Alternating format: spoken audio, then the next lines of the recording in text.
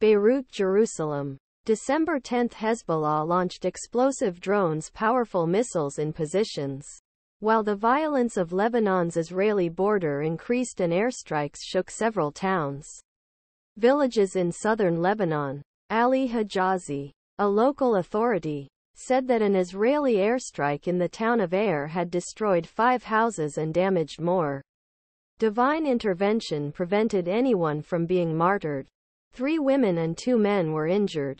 Senior Hezbollah politician Hassan Fadlallah told that Israeli airstrikes were a new climb that the group responded with new attacks. 2 Israeli soldiers were moderately injured and some of them were slightly injured in shrapnel and smoke inhalation. Israeli fighter jets Hezbollah in the Lebanese region a wide range of strikes on terror targets. Made a wide range strikes. In Beirut, the inhabitants saw things that looked like 2 fighter planes drawn in an open blue sky and left the steam trails behind them. Hezbollah statements say that their attacks aim to support Palestinians in the Gaza Strip.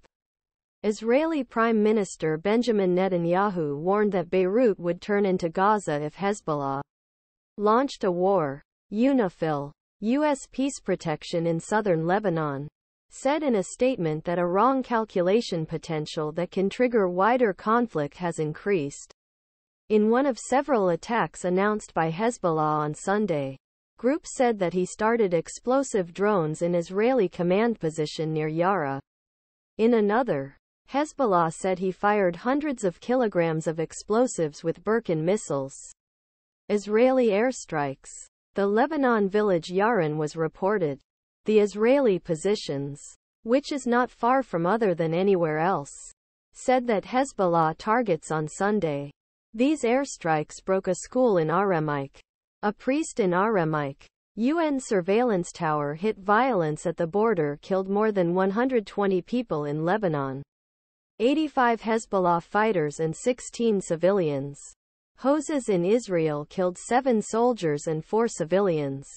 Unifil said that Shelell damaged a surveillance tower in one of his positions on Saturday afternoon. The Israeli army said that Hezbollah started several rockets in Israel on Saturday night and one of them was launched 20 meters away from the United Nations compound in southern Lebanon. The Israeli army, Israel, just a few meters away from a U.S. compound, continued to shoot from the regions. Hezbollah is endangering the life of unifyl soldiers. He said. There was no Hezbollah response to Israel's statement. Unifil said that the targeting of positions is unacceptable too and any use around our attack start positions. Reports of Laila Bassam in Beirut, Tom Perry and Dan Williams, Emily Rose in Jerusalem.